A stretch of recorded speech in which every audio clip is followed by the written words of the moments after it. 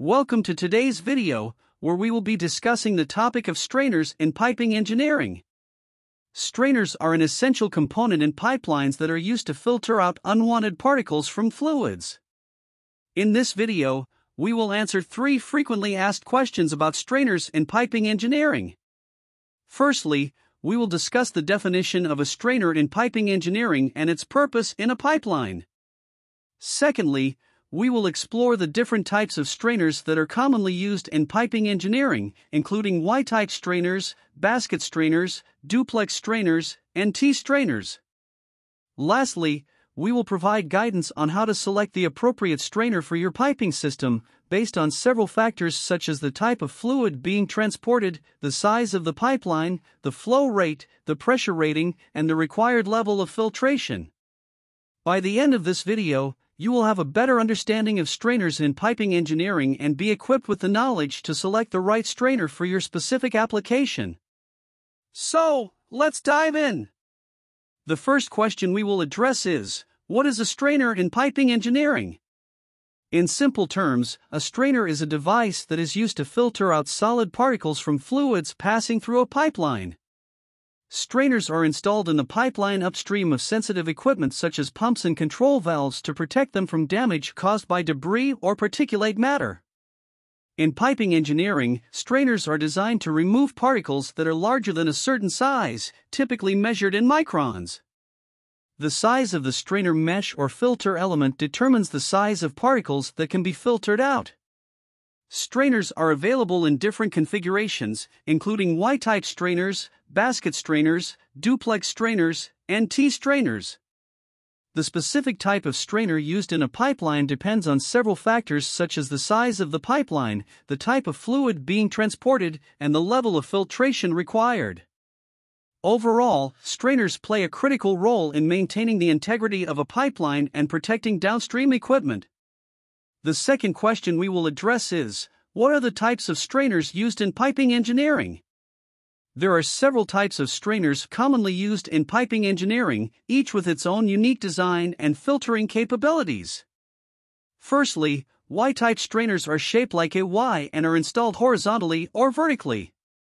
They typically have a removable screen or filter element that can be cleaned or replaced. Secondly, basket strainers are cylindrical in shape and have a removable basket-shaped filter element that can be cleaned or replaced. These are commonly used for applications that require high flow rates or large particle removal. Thirdly, duplex strainers have 2 parallel chambers that allow for continuous operation while one chamber is being cleaned. They are typically used for applications that require uninterrupted flow and cannot be shut down for maintenance.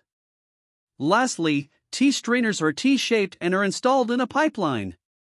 They typically have a removable screen or filter element and are used for smaller diameter pipelines or low-flow applications.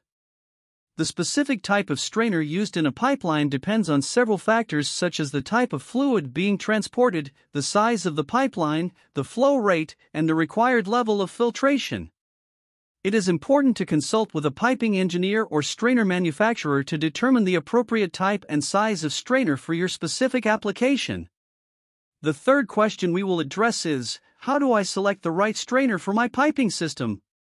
The selection of a strainer for a piping system depends on several factors, including the type of fluid being transported, the size of the pipeline, the flow rate, the pressure rating, and the level of filtration required. The first step in selecting the right strainer is to determine the size of the strainer based on the size of the pipeline. The strainer should be appropriately sized to ensure that it can handle the flow rate of the fluid without creating excessive pressure drop. Next, consider the level of filtration required based on the type of fluid being transported. Different fluids have different particle sizes and shapes, so the strainer mesh or filter element should be selected based on the size of particles that need to be removed. It is also important to consider the pressure rating of the strainer and ensure that it can handle the maximum pressure in the pipeline without failure. Lastly, the strainer selected should be easy to maintain and clean to minimize downtime and reduce maintenance costs. Some strainers have removable screens or filter elements that can be cleaned or replaced, while others may require more complex maintenance procedures. Overall, selecting the appropriate strainer for your piping system requires a thorough understanding of the system's parameters and the specific requirements for particle removal. Consultation with a piping engineer or a strainer manufacturer is recommended to determine the most appropriate strainer for your application. And that brings us to the end of our video on strainers in piping engineering. We hope that this video has provided you with a better understanding of what strainers are, the types of strainers commonly used in piping engineering, and how to select the appropriate strainer for your piping system. Remember, strainers play a critical role in protecting downstream equipment from damage caused by debris or particulate matter, so it's essential to select the right strainer for your specific application. If you have any questions or comments about strainers in piping engineering, please leave them in the comments section below, and we will do our best to answer them. Thank you for watching, and don't forget to subscribe to our channel for more informative videos on engineering topics.